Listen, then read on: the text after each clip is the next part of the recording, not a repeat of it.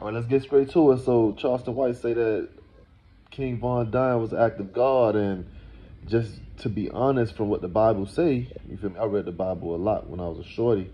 The Bible basically say like, yeah, bro, if you're a demon, bro, you're gonna be smited by God, and it's gonna happen in the biggest and largest way, basically. So for everyone to see that God is all powerful, and what he said in regards to King Von, his music and how strong his voice was and his ability to captivate the people, that was, literally what the devil does or whatever, you feel me? But this is what I say, because I don't want to say, oh man, he was a real demon, because a lot of these kids grew up in God-fearing homes and they just call themselves demons because other people, what you call it. I don't know if he really was possessed, but he definitely was a serial killer if, his lyrics was true, and they say his lyrics was true.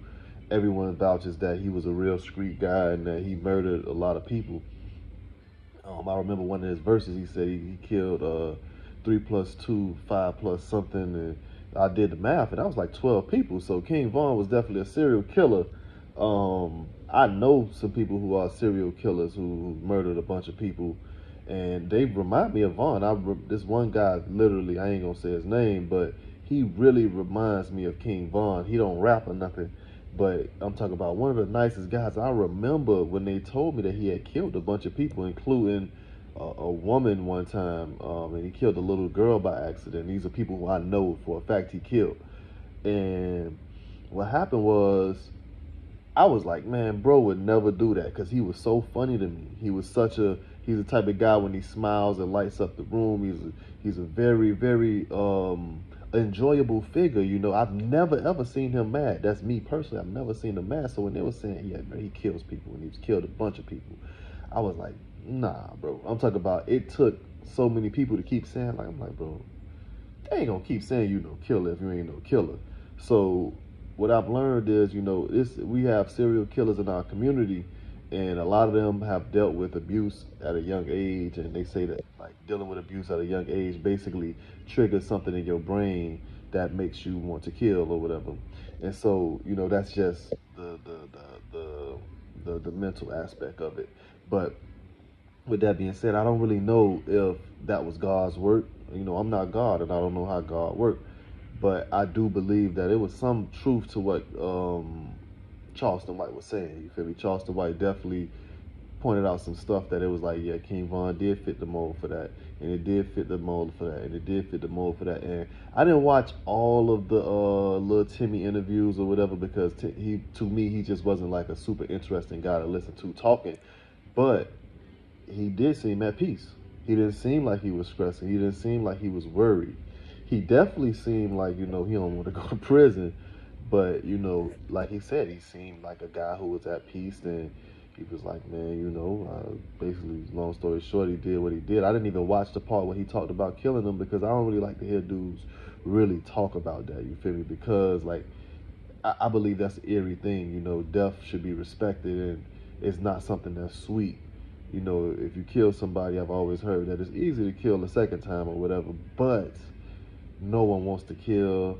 A lot of people I know who have killed have nightmares and have funny what you call it. I've seen people be shot. I've seen people be killed, and honestly, I don't like going past those blocks. You feel me? I remember one of the dudes I know growing up. He's dead right now. He shot a bunch of people in front of the club, and I don't really like going in front of that club no more because I remember seeing one of the people who was hit. They was twitching and they survived, but they was hurt really bad, and they was twitching, and the blood was everywhere. And people like to romanticize that part, but those images don't leave your head.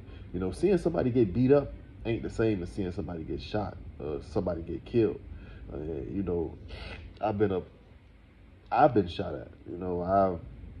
I don't want to talk about the rest of it, but let's see. I've been shot at, and you don't never forget.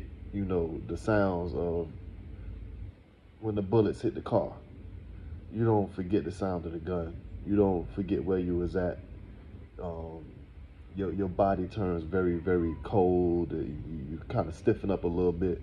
Um, those are the things that they don't talk about. They glorify all these things, but they don't talk about the nightmares. They don't talk about how PTSD works and how like you be spooked for the rest of your life. A lot of these guys, they're not gangsters, they scary, and basically, they scared to die. I'm not gonna be like, oh man, they not gonna do some stuff if they get activated, but a lot of them are just afraid to be a victim, and that's what it is. So, that's just my thoughts on it. I think that Charleston White said a lot of good stuff. Sometimes I think like we get lost in the sauce with the character that he portrays, but that's one of the ones where I like, yeah, basically all of the stuff he said had a point to it. That wasn't too much satire, if you ask me.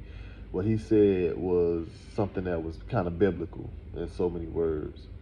But yeah, that's just that one.